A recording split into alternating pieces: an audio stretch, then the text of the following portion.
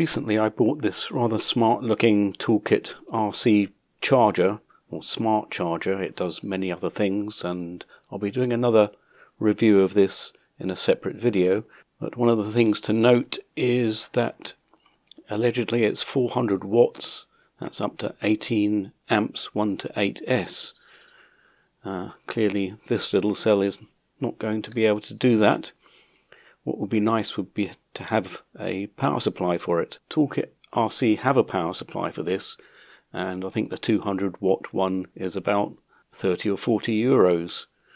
I seemed to remember that you can modify one of these old Xbox power supplies to do the same job. Looking at the specification here, we can see that it's up to 203 watts, and that will provide 12 volts at 16.5 amps. So that's adequate for my needs. I don't think I'm going to be charging anything close to 18 amps anytime soon. In this video then I'm going to show you how to modify this guy to be able to supply power for any charger of your choice. I should be using an old XT60 connector off a deceased battery as the connector. First thing to do then is to get inside. We want to remove this rather unwieldy cable. Using an old blunt pair of side cutters we should be able to remove these feet.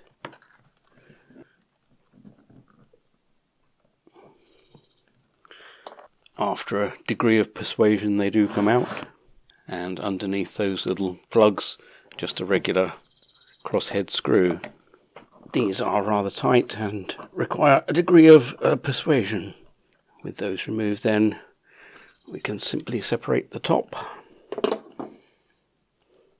Now when working on any power supply, obviously it's not going to be plugged into the mains, but there may be charged capacitors in here, so approach things with a degree of caution. We can see here the thick cable. What I'm going to do is to obviously cut the cables off of here. You can strip this back and use those cables should you wish to do it that way. Personally, I prefer to cut them close and replace the whole thing. Similarly, you can either decide to just twist these cables together and use them, or you could unsolder from the top of the board there. The red and blue wire here are sense wires, which would normally go to the Xbox to enable the 12 volt output. You can either just twist those together or bridge the solder joint at the top here, which is what I think I'm going to do. Just separating those out, then we have a bunch of black wires which are obviously negative, and we have these 4 yellow ones which are going to be positive. So I'm now just going to strip back the ends of those wires so that I can solder on my connector. I've gone ahead and prepared the 2 cables then. There's the 4 blacks twisted together and the 4 yellows. I've cut these 2 off. I'm just going to bridge across there. What you could do is to put a switch onto those wires if you wanted to switch the unit on and off, but I'm simply going to unplug it. There is a spare black one there. I'm not quite sure what that's supposed to do. It goes to this connection here and it shows continuity to these 4, so I think I'm just going to leave that one disconnected. Here's my prepared power connector for the charger, and I've robbed the grommet, cut that off of the original cable and passed the wires through there, so that will fit fairly neatly in place there. So I'll go ahead now and do that soldering. Gone ahead and soldered everything in place now. A little bit of heat shrink over the end of the wires. See my link on the top. Everything should be working now. I'm just going to pop the top cover on and we'll give it a test. Plugged in and got a green light, which is a good thing, and I can feel air passing out of there. That's fine. Let's just check, see if we have some voltage. And there, 12.23. So far so good. We can now plug that into my charger.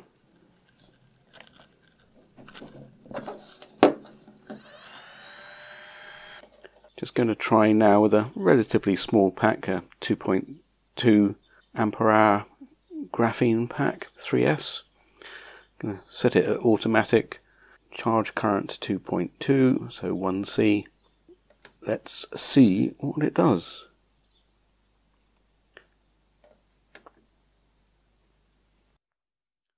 One of the oddities of this charger, it has some sort of intelligent approach to charging. It's higher current than the 2.2 that I've set, but this appears to be whilst it's trying to balance the cells. Once the cells are in balance, you see it's gone to 0 there to check what's going on. It will even itself out to the 2.2 amps, as we can see there. So we can see that it works, and it's just pulling the 2 amps, so no particular stress. What we'll want to do though is to see if it can charge this bad boy at a much higher current, this being a 5.2 ampere hour 4S.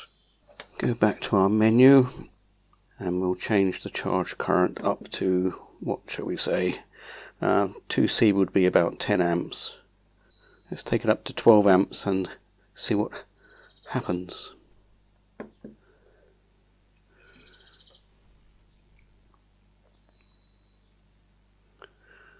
Once again we can see it's in this sort of mode where it's balancing the cells out.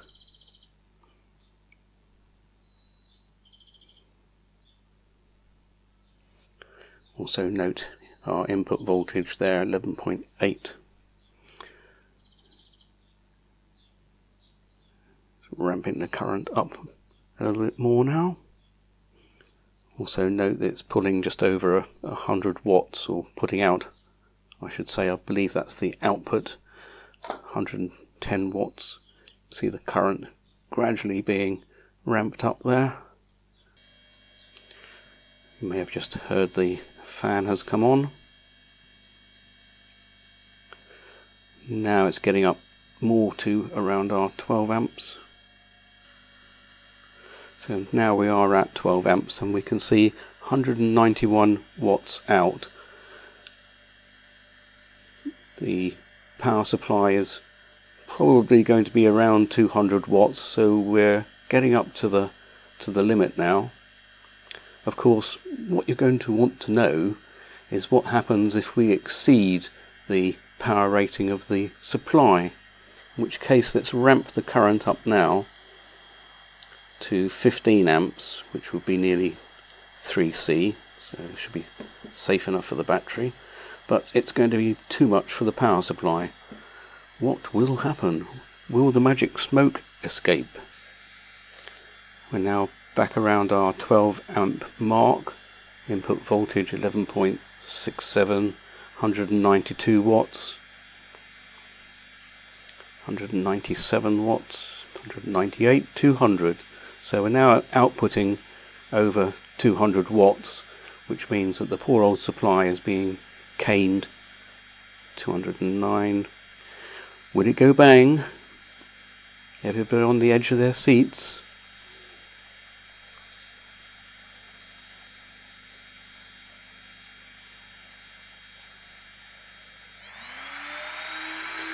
The high-speed fan is now kicked in on the charger. And input low. We can see the LED on the Xbox power supply has gone red to indicate that it's in a fault condition, and it's switched itself off effectively. So sadly for you folks, there are no huge balls of flame or smoke or anything particularly exciting. What we would have to do now, I don't think it's actually overheated, it's just gone into its alarm condition. If I remove the power from it, see the red light go out, just wait a moment, and it's reset back to the green condition. If I now put the current back down to say our sort of 2S condition of the 10 amps.